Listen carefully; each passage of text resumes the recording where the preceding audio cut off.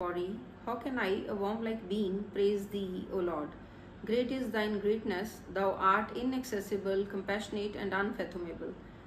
By thyself thou unitest one with thee. Without thee I have no other friend. In the end thou alone shall be my helper. They who enter into thy shelter, them thou redeemest. Nanak says, carefree is my Lord, he has not an iota of avarice. Rag Suhi, hymns of Reverend Sire Kabir and all the saints. Of Kabir, the creator of all is one, the only one. He is realized by true Guru's grace. Taking thy birth, what hast thou accomplished? The Lord's name thou hast not uttered ever. Thou contemplate not the Lord. To what other inclinations art thou attached? What preparation art thou making, O unfortunate man, for thy death? Through pain and pleasure thou hast brought up your family. At the time of death thou shalt bear thy agony all alone.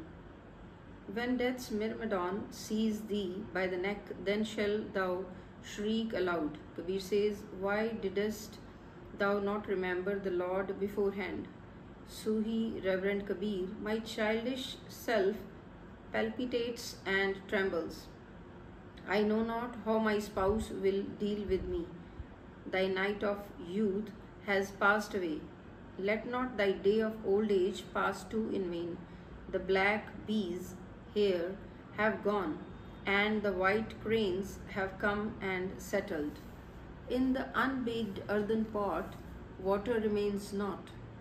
When the self-swan departs, the body withers away.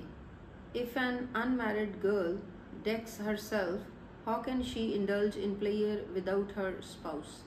My arm is paining by the driving away the crows. Kabir says, like this closes this tale of life. Suhi, Reverend Kabir, now has ended the period of deeds. Thou shalt have to render thy account. The hard-hearted death's ministers have come to take thee. What hast thou earned and where hast thou lost? Come quickly, thou art summoned to the court. Get going in this very condition. The righteous judge has called thee. The command of God's court has come for thee. He says to Yama, I have yet to collect some outstandings in the village and I shall adjust them tonight. I shall also pay you something for your expenses and the morning prayer. I shall say with you on the way. Blessed, blessed and very lucky is he, the Lord's slave, who is imbued with the Lord's love in the company of the holy. Here and there the Lord's slaves are ever happy. They win the invaluable wealth of the human life. He who, though awake yet sleeping, loses his life. The property and wealth gained by him passes on to others. Kabir says, only those persons are deluded who, forgetting their Lord, mingle with dust.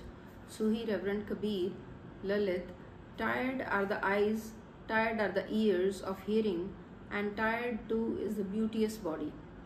Pushed forward by old age, all the senses are exhausted, but the craving for the wealth alone does not get tired. O madman, thou hast not received enlightened thoughts and meditation. Thou hast lost thy human life in vain. O mortal, so long as there is breath in the body, till then serve the Lord of thine.